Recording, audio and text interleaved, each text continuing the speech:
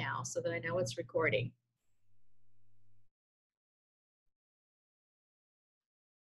So one of the things we want to start with today is just kind of checking in with each other about how we're doing and how we're feeling.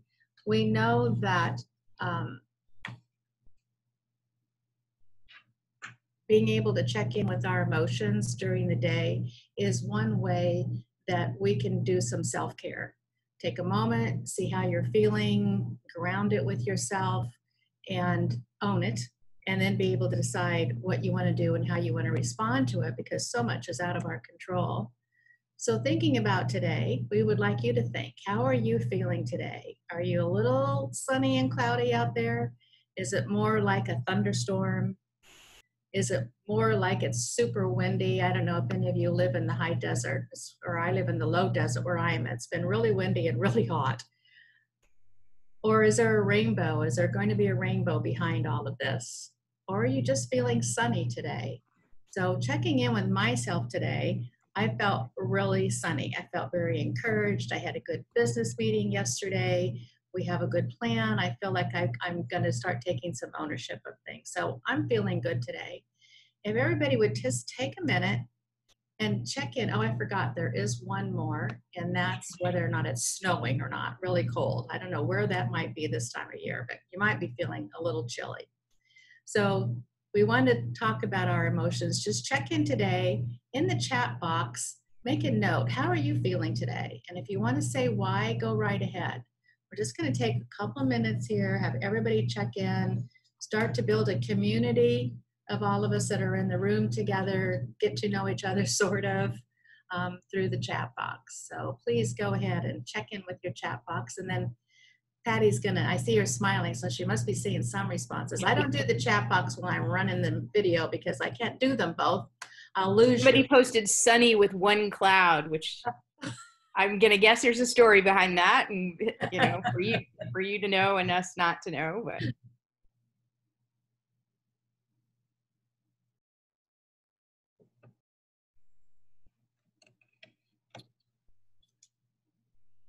So again, just take a moment, check in with yourself.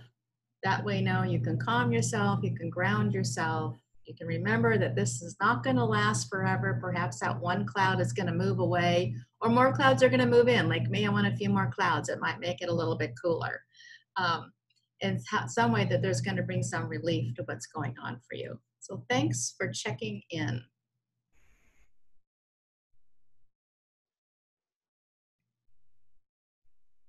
so just to give you a brief overview of what our learning intentions are for today, I'm going to start with talking about how to use outcome data to implement PBIS principles in the high school setting, and we'll give you a glimpse at a data brief that's written specific for high schools. We'll draw a little bit of information out of that. And then we'll move into talking about the use of behavior-specific praise and acknowledgments to improve student outcomes. And thinking about how we can provide that acknowledgement both virtually or from a distance, as well as when we have the opportunity to be face-to-face with our students again. And you know, I challenge you to think about acknowledgments, the delivery of acknowledgments. One, I always like to say that that's a teaching strategy. It's not a gimmick. It's not Oriental trading. It's not a store. Acknowledgments that's a teaching strategy. But I challenge you to think about acknowledgments as a tool for building relationships with students, especially now, making connections. And again, given the distance that we experience from our students and all of the webinars I've been doing and opportunities I've had to interact with people, and we people from all over the country on this particular webinar, I'm hearing that students really miss you. They miss their teachers, they miss school. I know there's some that don't, but by and large, students really really appreciate the connections they have with teachers. And acknowledgement as a form of communication, because by communicating acknowledgement in that way, we're really pointing out those behaviors that we want to see continued. So those are our learning intentions today. Barb and I will try our best to communicate those to you. And in the true spirit of PBIS, we want to help, we want to share the expectations for today, that we are respectful. Everyone has already shown us respect, the community of learners that's online here, by putting yourself on mute, using the chat box to communicate between one another and also between Barb and I. Being kind, so being thoughtful of all people in your community, and just, really important to remember that this COVID knows no races. It's important to remember that. And continue the stay-at-home order as it is delivered in your particular community. Use physical distancing, excuse me, and then be responsible. Increase your social emotional connections more than ever. And we're hopefully going to provide that opportunity for you today through the breakout room. But these are challenging times, and that social emotional connection between adults, but also between us and our students, is really critical. I want to be reminded too, while we've been doing this for a while, we always have a few people that say they haven't used the chat box yet. So if you're not familiar with it, if you hover around the bottom of your screen, or for some people, it could be on the top of your screen, you'll see options come up, and one of them will be chat. So just click on that. The chat box will come up. More than likely, it's going to pop up in the middle of your screen. And again, just move your cursor around until finally you can grab it, move it over to the bottom corner or the upper corner, wherever you would like to see it. So just a quick reminder for some of those people that don't really know where the chat box is yet. So this is the cover of a data brief that was written, well, it was printed in September of 2019, so it's very current. And the data that was used in developing this brief came from interviews with teachers and coaches in high schools around the country.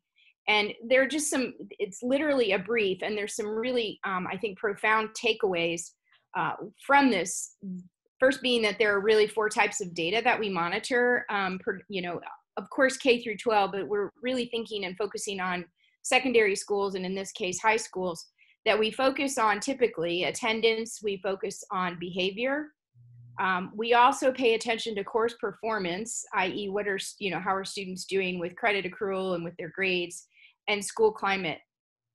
The brief also goes into a conversation about accessing data and making sure that someone on our team has access to data as a way of really supporting the problem solving process, certainly goal setting, and then some conversation about how do we share the data with stakeholders, because we know that contributes to ownership of this initiative. But for the purpose of our time together, I just kind of want to zone in on attendance. And, I said to Barb yesterday when we were planning, I'd sure be curious to know what are teachers, what are schools experiencing in terms of attendance for our students right now? And I've really heard estimations all over the place. So could you just share with us and the larger community here, what would you say is your attendance rate? What percentage of your students are connected with the school, with the learning experience? And I'm just curious also, how do you know? Is there a measurement tool you're using? How are you recording that? So I'm going to give you just a minute. If you could post that in the chat, that would be really helpful. This is a way for us to become a community of learners and to see what each other's doing around the whole idea of how are we monitoring, who's actually checking in with us and taking advantage of our distance learning, and how are we doing that? Maybe even what roadblocks you might be running across. And Patty mentioned what source you're using. What kind of data source are you using? Are you collecting it based on who shows up in your webinars? Is it on work completion? Is it on hours, amount of minutes? How are you doing that? Would be really helpful for us to share with each other and get a sense. We're trying to get a sense of that nationwide, actually. Yeah, and someone started out the chat by saying, how do you define attendance? And so thanks, Barb, for kind of expanding that a little bit. But it looks pretty, I'm seeing 40 to 80%. And I know some places distance learning is virtual online, and some places it's not. It's snail mail and maybe the bus routes that provide supplies and food for students. So thanks for sharing that. I think it's really helpful as we all read this, understand that we're kind of in the same boat. You know, there's not huge variability, and this is a struggle that I think the high schools are facing pretty much everywhere. So let's jump forward and think about how this development of relationships, our intentional outreach in a way to connect with students, and the communication opportunities that we might well have to create now that we had before in a much more organic way, how those three kind of concepts can improve attendance. And like I said, I'm hearing more and more, and I have a daughter who's a senior, that you know, they really do miss school. No, they don't miss getting up at 7 a.m., but they miss the connections that they have with their friends and with the adults as well. And, you know, just to honor that relationship that teachers have with students. Go ahead, Barb. Yeah, and I think to be thinking about all the different ways that we can build those relationships and those connections and that communication, even when we're doing distance learning, because we know that when we do that, it's going to improve attendance, which we also know that the more time we have with them, the better their outcomes are going to be for school.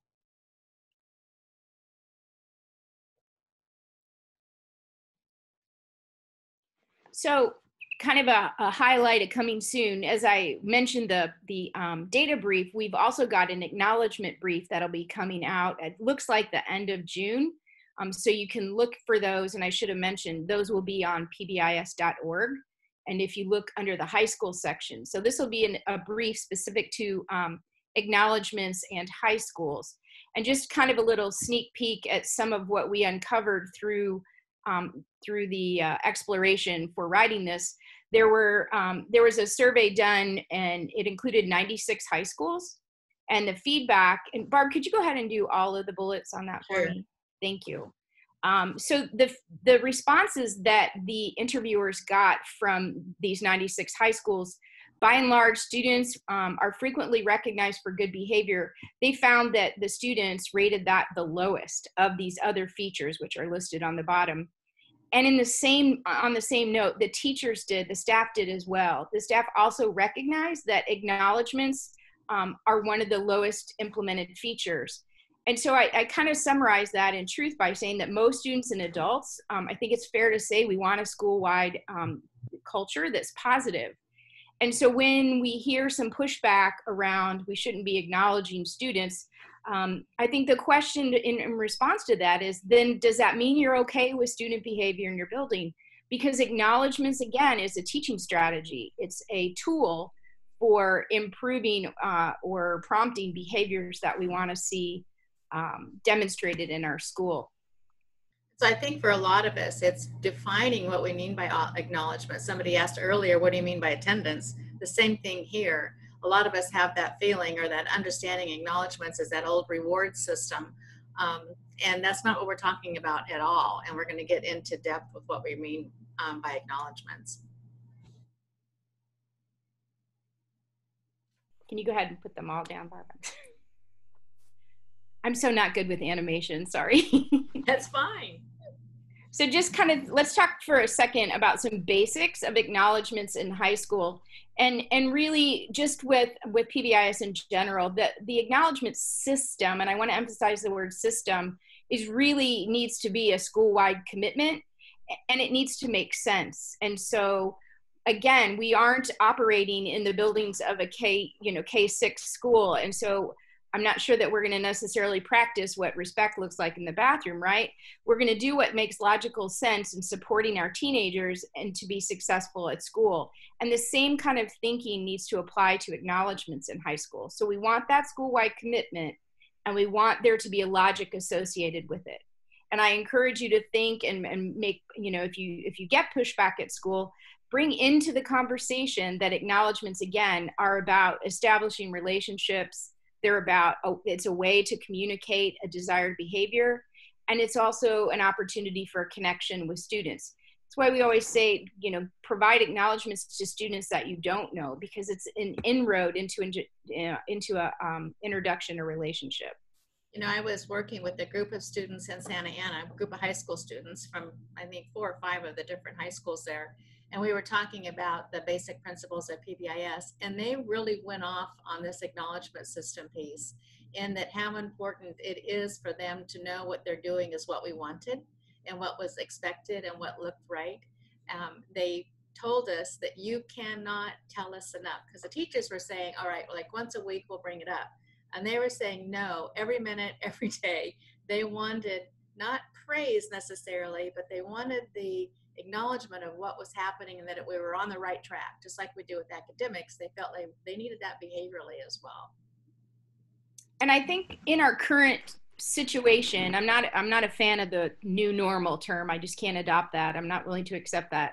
But I think we're primed for thinking about acknowledgments in a different way. And so for those schools who are happy, that if you have a school store and you're using tickets, I credit, I mean, that's fantastic. I don't want to take away from that. But right now, that method is a little more complicated. And so it puts us in a position to think about how do we use acknowledgments as a tool, like I said, for relationships, communication, and connection. And we don't collect office discipline referrals right now. So what if we shifted to thinking about using acknowledgments to increase engagement? And engagement is attendance right now. And, you know, I do want to honor the fact that not everybody is providing or has the opportunity to provide virtual learning. I know that. But can we use acknowledgments as a way to increase engagement? And let's pay attention to, because we're data folks, right? Let's pay attention to the numbers that you just provided us to see if those increase if we implement some level of acknowledgement system. I think you already covered that idea of building a sense of community, right? Yeah. Good. And these are, this is an example, 2 different visuals that I really appreciate when thinking, again, recreating our definition of acknowledgement and focusing on the system. The one on the left is kind of a flow chart. This is, I think it was a school in Oregon. I want to honor that. And they used power acts and notable deeds. And what strikes me about this visual is that they have outlined for staff and students alike that this is the process for delivering acknowledgments, these 2 types of acknowledgments at this school. So they begin with the teach, and it's kind of hard to read, I recognize that. The teacher provides that power act to the student, then goes into the box and, I don't know, hallways that looks like in the student center. The data team will process the power acts. Then there's a weekly drawing, and if you follow your down to the left, a monthly drawing and a semester drawing. And there are 4 winners, 3 winners, 2 winners. So what you're looking at is a very clear visual explanation of the system that this school has adopted for acknowledgments, right? The example on, oh, I'm sorry, go ahead, Penny. The example on the right is Harvest Park Middle School in Pleasanton. And I was just gifted, they shared this with me. They're using Google Docs as a way to acknowledge their students. And so if I have Barb in my class and I'm gonna send her an acknowledgement through this Google form that says, Barb, you know, thanks for being respectful by keeping your microphone on mute or what have you, and I send it to Barb electronically, that then, that acknowledgement is logged on a Google Sheet. So they're able to look at their student population and say, wow, I noticed that Alice hasn't received any type of feedback, and so we need to make sure we address that. So it's a automated way to track that all students are getting access to that positive feedback and support. I like what Patty just said when she called it feedback. It's another way to talk about what the acknowledgement system is about. It's about being able to give feedback to students so that we can promote the behaviors that we would like to see. And what Patty's been talking about is the system.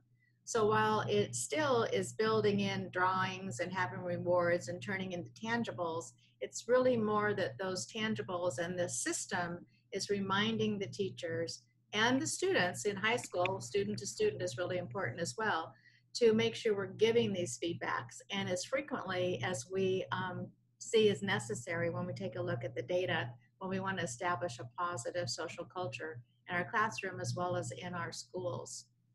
So I want to bring to your attention a document. If you don't already know about it, it is on the PBIS.org website. The link is there on this slide. So again, when you collect the slide from the California PBIS.org website, actually it's PBIS-CA.org website, you would be able to have that link, but it's just at pbis.org under resources and look at classroom. And what's beautiful about this document is Patty was talking about the systems you need to have.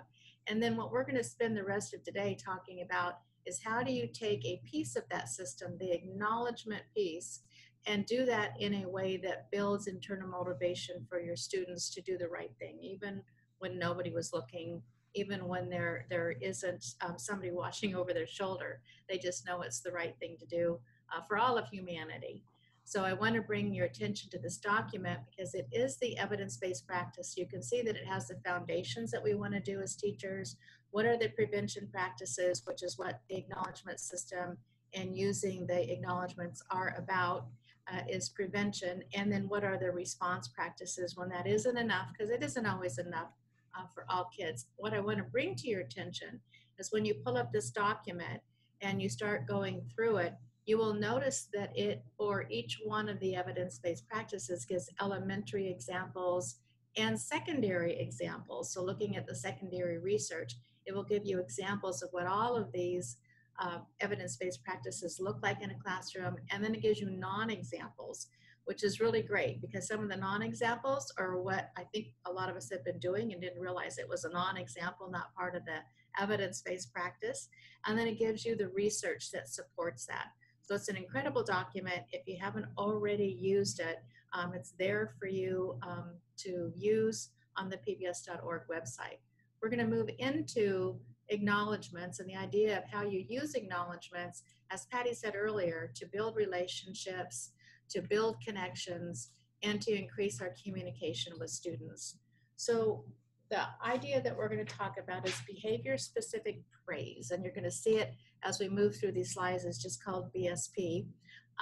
But what behavior-specific praise is, and pre-corrections, those prompts and pre-corrects, is, as Patty said earlier, a teaching tool. And it increases the use of desired social-emotional competencies by our kids. And it often will be most useful or have a larger impact on those kids who are impacted by trauma. And certainly this missing your senior year, being able to go to prom and graduation is certainly putting some of our students in that mode of trauma. So we want to make sure that this is a method that will help specifically address trauma when you're looking at what we can do with our students, the behavior-specific praise. It's a powerful tool for building student self-esteem and a positive sense of self. So when we look at the difference between behavior-specific praise and what we used to do in the old rewarding method in teaching, the one that I came into teaching with, is that behavior-specific praise is going to build that internal motivation. Kids are going to be able to own, oh, this is because I did this, not because she likes me, or because I dressed nice today, or because of who I hang out with. So we're really going to talk about how it develops that positive sense of self. Behavior-specific praise is recommended to be at a ratio, and you'll look at the literature, it's all over the place, 4-to-1, 5-to-1. Students that have a lot more difficulty in school, it's significantly higher. There's some research that will indicate it's like a 15-to-1 if you want to help kids that are having tremendous difficulty or you want to change behaviors. But I think everybody's just about accepted that ratio as a 5-to-1 on error corrections. So when you make an error correction, we need to have 5 positive comments to fill in that space in order to change the environment again to be positive instead of that negative hanging out. It just, to me, shows how incredibly significant those negative comments are. And we have to make them. We have to make corrective statements, but how much more we need to add in the positive about what we want to see. There's that saying, you get what you want. So why don't you talk about what you want to see? Relationships are the key to resilience. That's why we're talking about relationships, connections, and communication, and the fact that if we do this, it's really going to strengthen our relationship, show kids that we care about them, and build their attendance in coming to even this distance learning. We want to make sure that we communicate, and Patty mentioned this earlier, that if you're collecting your data, you're going to find out some of those kids that you forgot to mention. Because some of the kids that need to get these positive comments and have this relationship, connection, and communication with us are the kids that are sometimes the hardest ones. And whenever I think about and I plan and I practice on how to give behavior-specific praise, I always think of that kid that I think would laugh at me the minute I said anything to them. And how would I have a communication with them? And how does my direct honesty really help support that communication? You want to make sure that you're sharing your positive affirmation with the students. Just know that it goes a long way. Many of you that have been in education for a long time, kids are going to come back to see you. That's what they remember. That's what they talk about, is the connection that you made with them. And that's what's holding them through this time. So when we talk about behavior-specific praise, I just want to give you some guidelines on what that means. It means that it's behavior specific. We're going to talk about the behavior, not the kid. Not I like you because. It's going to be about the behavior. And honestly, you have to practice this. We didn't grow up this. We grew up with good boy, good girl. I did. Some of you are probably a lot younger than I am. But you want to make sure that it's behavior specific. You're talking about the behavior. I like to also make it setting specific, meaning during this reading time or during this lab time or during this time that we're having independent chats. I like to also say what the setting was that it happened in. And student specific. If you've got a student, use their, and if you're talking to one student, use their name. If it's a group of students, use whatever that group is called, but be specific that it's about the student. And then I like to connect it with the school-wide or the classroom-wide behavioral expectations. It helps them cement that into what's the greater good. I did that because I'm being responsible. Some of our kids don't make those connections, that means I'm respectful, responsible, or operate with integrity. Oh, that means I showed honesty. So connecting it to your school-wide expectations just adds a bit more strength to what you're saying. You want it to be timely as soon as you can to when the event is happening. That doesn't mean you can't go back and say, well, yesterday the class was really on time, we got a lot done, but more for your buck when you say it when it's happening. And relevant, it needs to be something that the kids find relevant. So that's the whole part about developmentally. And the 5-to-1, getting to that ratio. And I want to add too, because we work with teenagers, there's that whole need to for our delivery to be developmentally appropriate. And so if we were to deliver a behavior specific praise statement to a senior in the same way we deliver it to a second grader, they have a look at us and think we were growing horns. So we definitely want to be sensitive and use language that makes sense to teenagers. And I would also encourage you to teach this skill to students, because it's a form of communication, as we've said, and it's a great skill that students can put to use as well. Right. And it's as Patty said, the difference between a senior and a second grader, there's a huge difference between a senior and a freshman and how I would even talk to them. So that's really important to be thinking about that. I'm sorry, I'm going to interrupt one more time.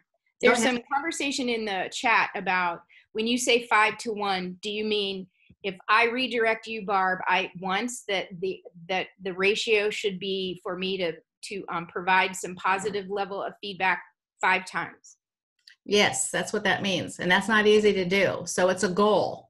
There's some games that you can play where you say it to everybody, let's see how many times that we're going to have positive comments. And in high school, that doesn't mean just you.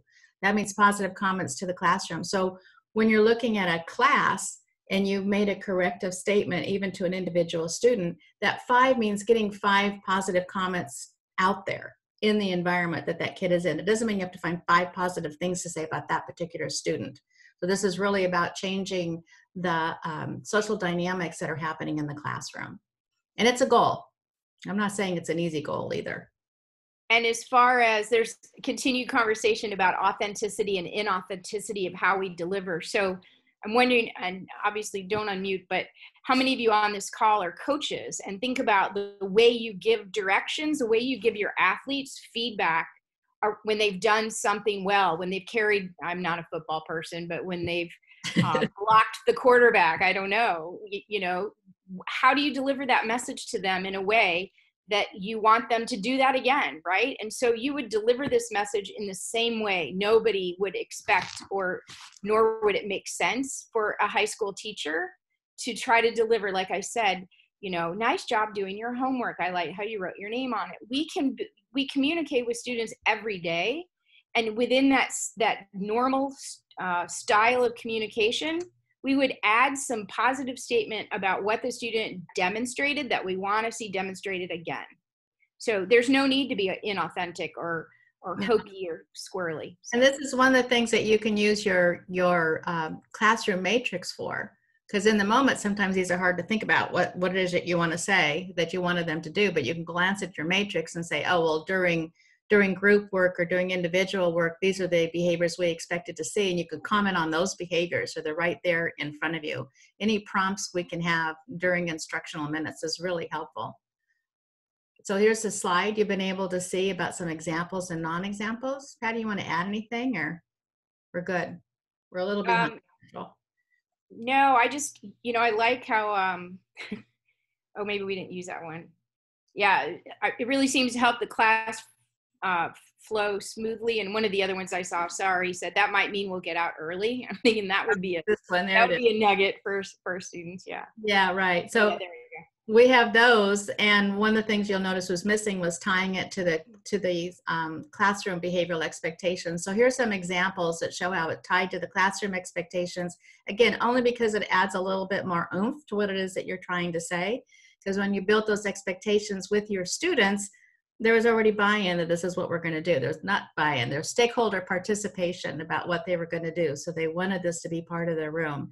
And then the why, you know, what are we going to get out of it by doing this? This really helped us get out earlier today. We got a lot more work done today. So here's some good examples of how you give behavior-specific praise and how we can use that in our virtual classrooms or in our distance learning. Again, I make myself notes. I come up with all kinds of new ones and I stick them around on the room, and I get practiced at using them so that when I need them, I can just pull off that idea.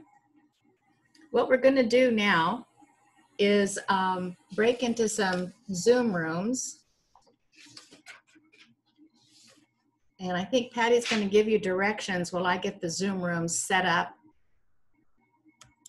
Yeah, so I've been watching the chat, and there's a lot of chat about how do you give acknowledgments in a non-hokey way. I think we can adopt that term now, hokey, in an authentic way. And so I think, Barb, we couldn't have planned this any better. We're going to give you that opportunity to be in these breakout rooms and share with one another, how do you go about acknowledging students, and how are you establishing and maintaining connection now? So how did you deliver that when we were face-to-face or when we can talk to students live in that respect?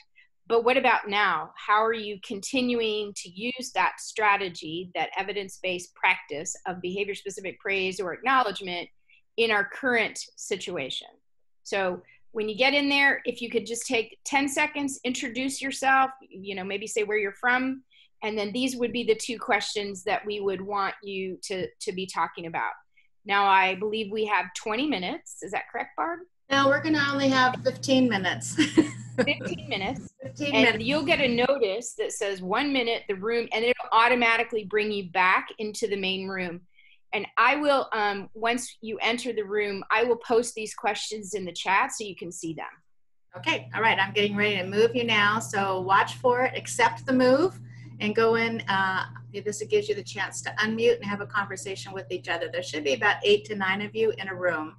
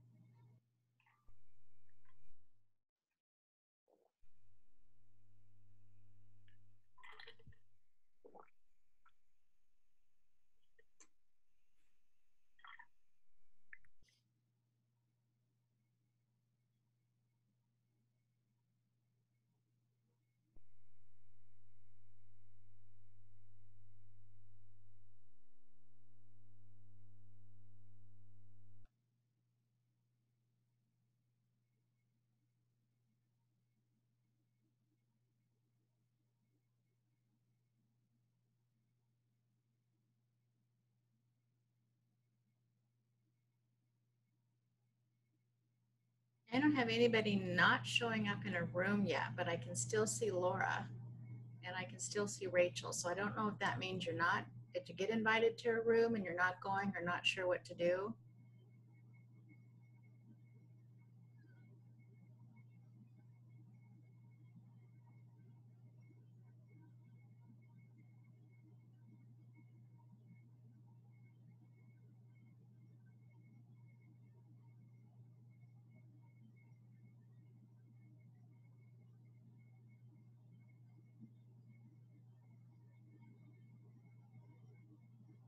If you're just joining us, you're going to notice we've moved everyone to breakout rooms. And your name will be picked up and moved to a room in a moment.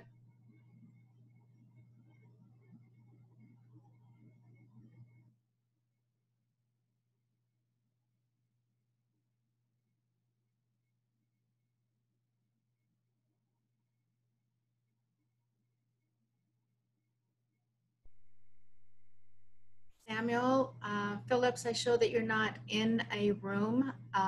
If you want to unmute yourself, I'll find a room for you and I can move you. Sam, can you hear me?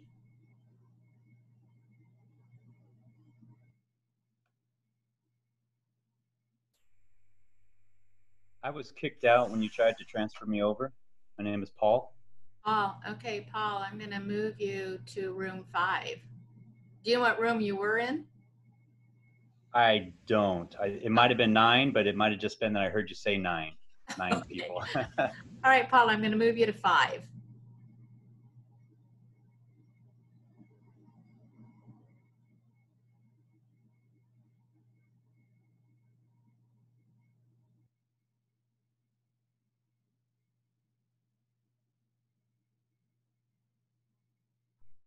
Sam, if you're in the main room and you want to go to one of the breakouts, just unmute yourself and let me know, and I'll move you out. Or if anybody else is left in the main room, let me know who you are. I only show one person.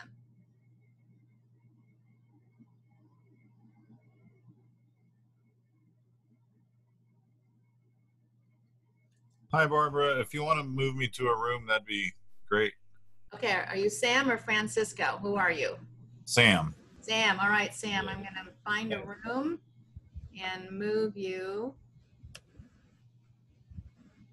Sam, I'm going to move you into 5. Sounds good. All right, there you go. Thanks.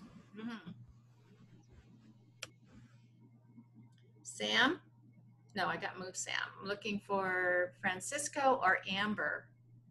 If either one of you can hear me and you want to go to a room, unmute yourself, let me know, and I'll move you or put you in a room.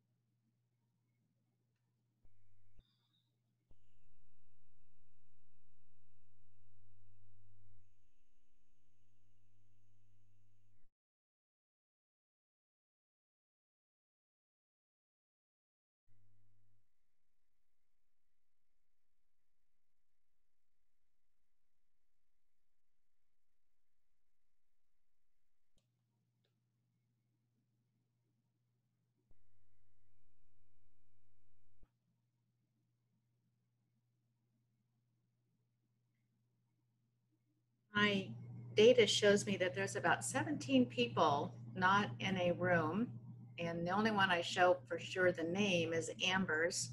So Amber, if you want to unmute yourself and let me know, I can put you in a room. We have about 5 more minutes in the chat room.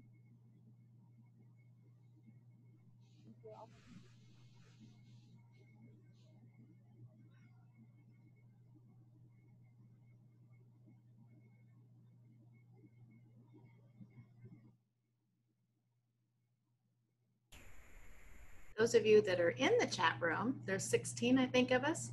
If you want to unmute yourselves, we can have a little bit of a chat here about how are you acknowledging your students and how are you establishing and maintaining those connections.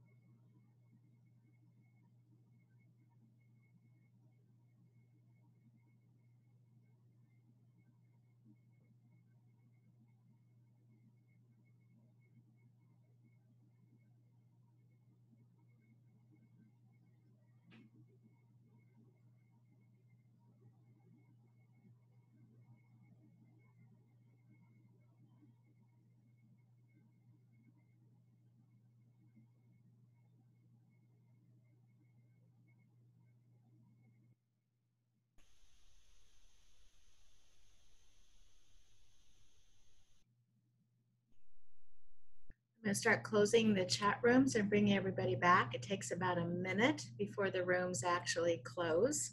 So if you finished your conversation and already come back to the main room, know that everybody else will be joining us in about 43 more seconds. I have a little countdown. It's kind of fun to watch, that the whole group will be back. I find this technology amazing, that it actually works. And we keep trying it and having everybody experience it. So maybe we can get better at using this type of system with our kids when we're working with them. Feel more confident that we can drop in and listen to what they're saying and move around in this virtual space. We got about 70 of us back. Oh, it's growing quickly. So the rooms are closing in the next 5, 4, 3. All right, we should be back. Everybody's back with us. I hope you had good conversations with your groups. We try to allow a little bit of time for us to talk with each other. And I think we would like to do a little debriefing, Patty, because I'm stuck again and frozen. If you can do that while I stop sharing, carry the conversation for a moment. Sure. We were just hoping that you could share some of what you heard in your breakout room, either something that you're doing that's awesome or something you heard someone else say that was awesome with respect to this acknowledgement.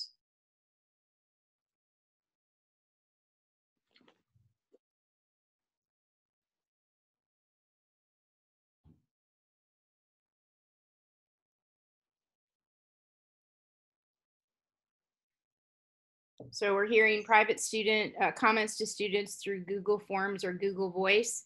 I've been on other webinars and heard people express some concern, and I think someone posted in this room too about using your personal cell phone. And there are ways to reach out to students that don't require you using your own social media or your own phone number, and Google Voice is one of those options. And every time I'm on these webinars, I think, gosh, we need somebody on that can help us, coach us through some of this new technology. Many mentioned the difficulty of connecting with students during this time, and I think there is some truth in just this, that we need to take to be very intentional about making some of these connections, and it's hard. And I would also just really like to promote this idea that this should not just be the teachers that are reaching out to students. And we've been doing some work with virtual check and check out and talking about how this wealth can be shared. So assigning, 5 students to one of the, paraprofessional or teaching assistants, and, your front office staff. And it seems like all the adults want to get involved in reaching out to these students. And so don't try to own, you know, high school teachers may well see 100 plus students in a day.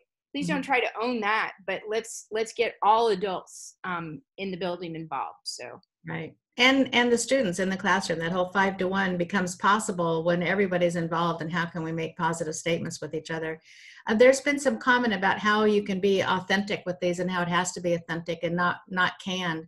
And I'll tell you honestly, at the beginning, it's going to feel very canned. Because you're trying to use words that you're not used to using. That was why when I first started this years ago, I started making prompts for myself, and then it became much more natural. Then really, whenever I think about how I'm going to write a behavior specific praise or how I'm going to say that, I think about, and I'm not kidding, I think about that kid that is a pretty tough guy or gal that's going to laugh at the fact that I care about what they're doing. And I practice there.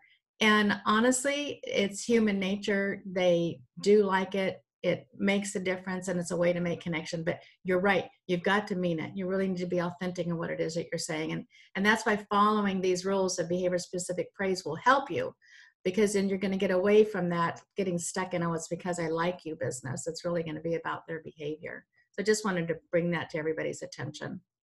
Whoops, here. So we just have a quick minute. Patty, you want to introduce it, and then I'll go to Kent? Sure. This is a new app that you can get. And I do think if you go to the Apple Store, you have to spell out, it's called Be Positive. And I think you have to actually type out positive, the word. But this is in the true spirit of the University of Oregon and data.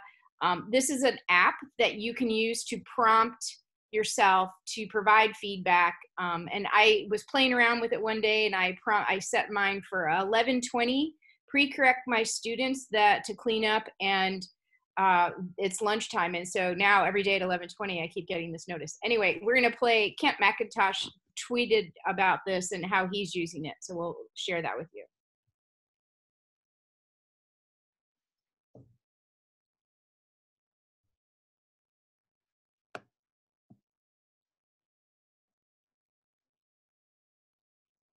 It's a little slow. Oh, something went wrong. Try it again. There we go.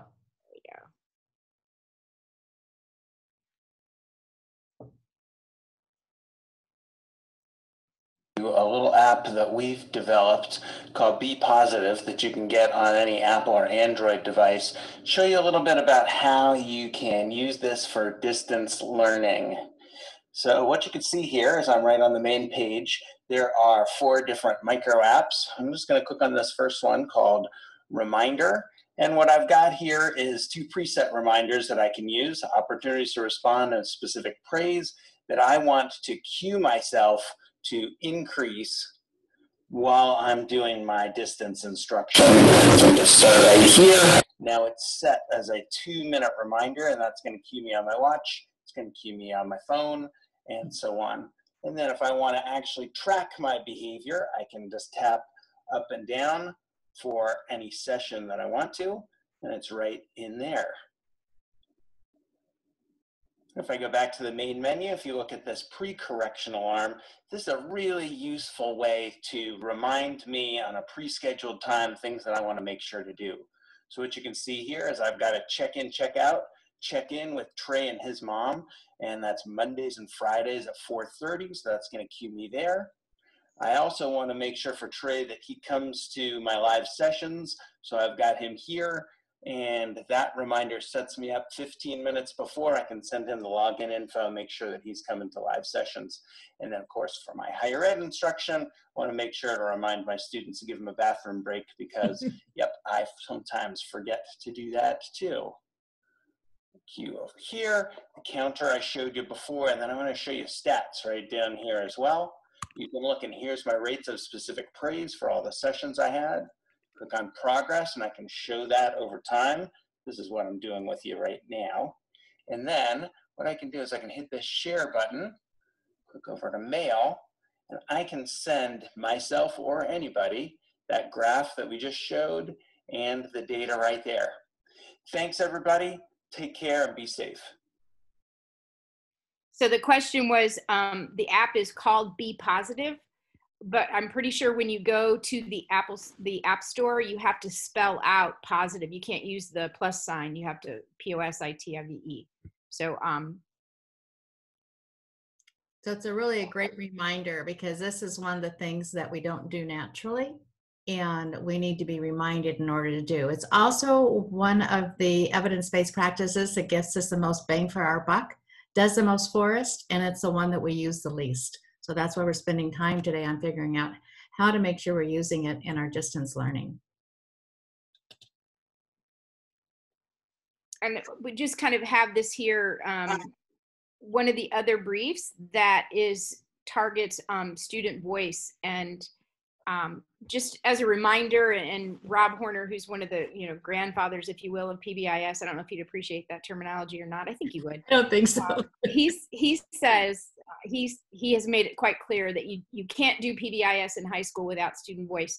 And when I work with schools, I really always try to push and encourage them to think further about how to engage your young people. So if you're building lesson plans right now, how can you get these students involved? How can you perhaps give them an assignment to do a video on time management or some skill, some academic behavior that might be helpful for them? They have a developmental need to be involved, and so let's invite them to be a part of that. So I know we're on time. I can't tell you enough about PBIS.org.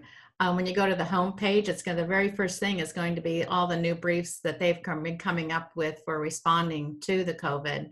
But then if you go to resources and go to high school, all of this is there for you. It is exciting to actually have research done on high school, and not being able to take research of what they did with elementary and middle and think that's the same thing we need to do in high school. Human behavior is a human behavior, but what Patty just brought up, developmental differences are so significantly important.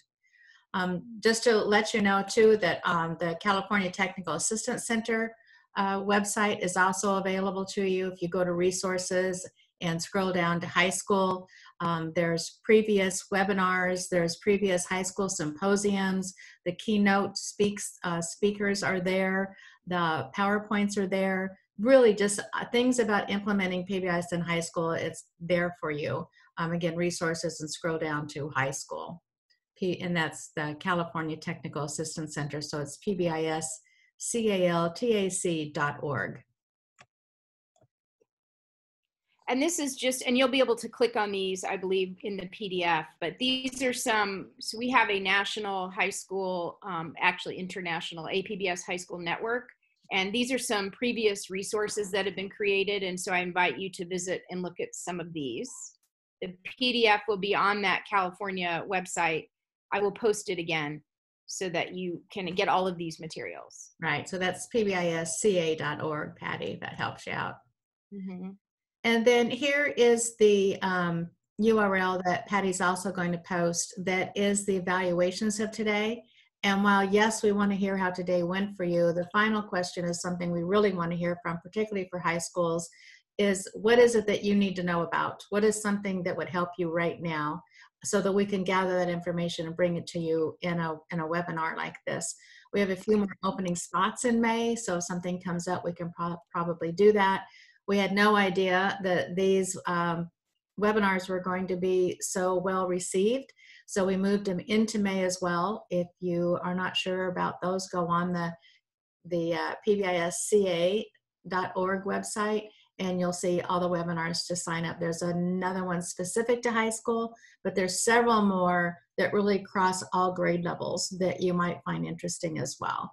So be sure to do that evaluation. We do look at them to help determine what we're going to do next, and particularly what we're thinking about doing in June, which might be all about coming back. So what would be your needs there?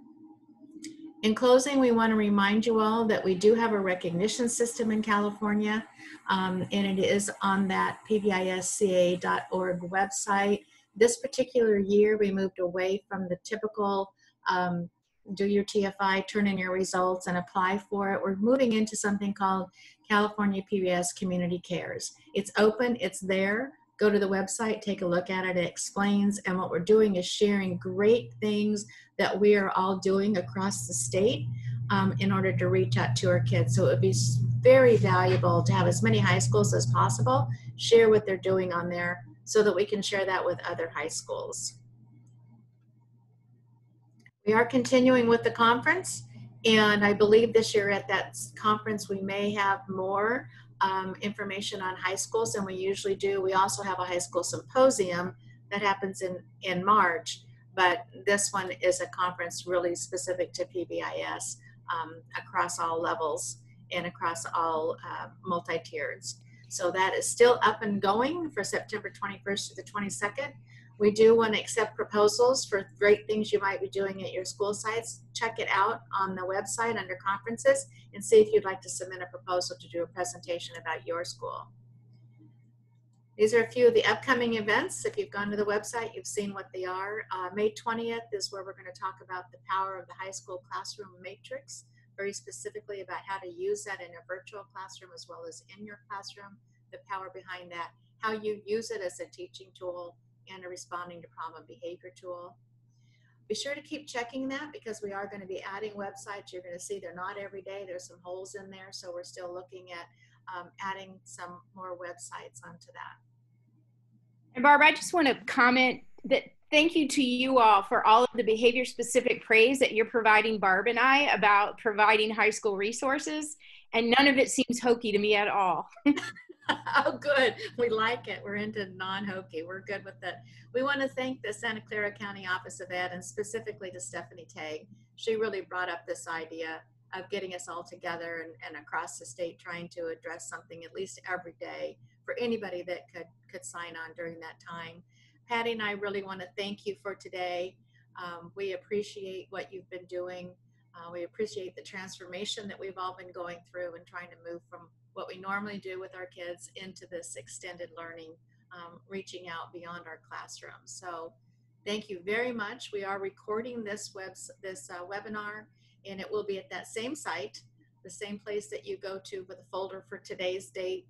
Give me a couple of days, and it will be up there, and you'll be able to download it from the PBIS-CA.org website. And the chat, if you want to save some of these resources, the chat, the three little bubbles to the right at the very bottom, and it'll prompt you how to save them. So, particularly if you've got some great links from everybody else in there, you're going to want to save that. So thank you all for being with us today.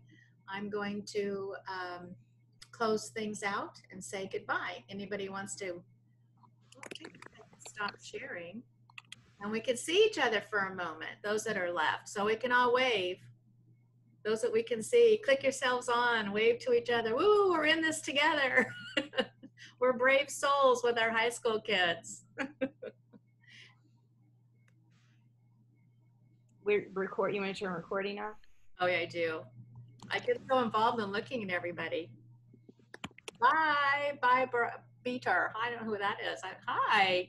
And Connie, this is so fun. All right, I'm gonna stop